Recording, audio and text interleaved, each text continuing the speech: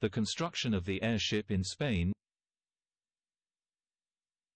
Given the success achieved at the Académie des Sciences in Paris in 1902 with the airship project and in 1903 with the first model of the Telequino, in January 1904 the Spanish government created the Aeronautics Test Center and placed it under the direction of Leonardo Torres Quevedo, who established the headquarters in the old Betty J. pediment in Madrid.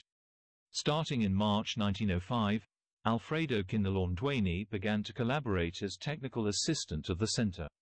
He would install a canvas cover for the pediment and begin the construction of the first Spanish airship, cutting and sewing the fabrics that were to make up the 640 meters 3 envelope and preparing the interior funicular rope beam that was to provide self-rigidity to the balloon.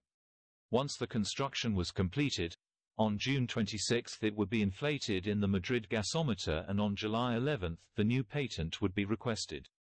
In July 1906 Quindelón proceeded to transfer the balloon to the Military Aerostation Service polygon in Guadalajara, and in September new inflation tests were carried out, now with hydrogen.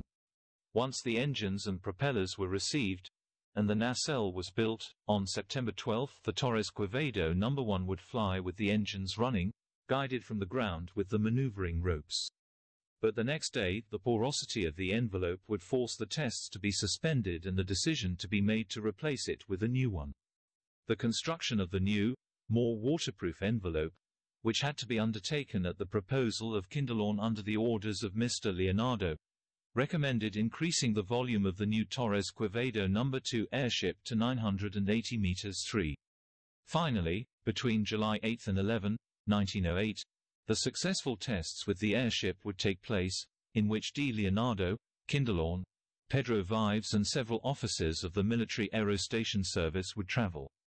However, when the Royal Order of the Ministry of Development was published naming the airship with the name of its inventor, Alfredo Quindelón presented his resignation as auxiliary, so the center would be forced to leave Guadalajara. Once it was impossible to continue the tests in Madrid, Torres Quevedo would turn his gaze to the place where he had begun to solve the problem of air navigation, Paris.